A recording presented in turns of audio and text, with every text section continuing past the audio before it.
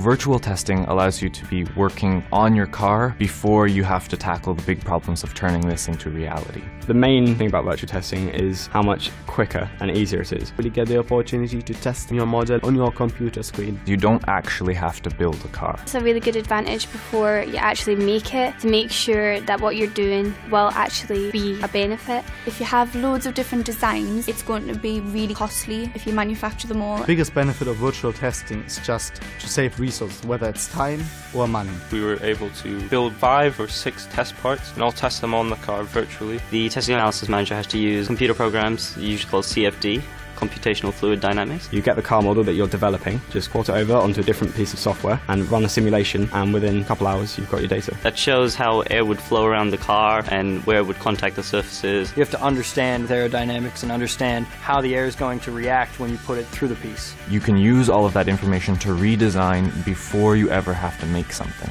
Fluid dynamics is a great tool for optimizing the airflows around your car. Then we could change our car parts according to the air reflection. Often, if you're a team like us, you don't actually have a track to test on, so you rely entirely on virtual testing.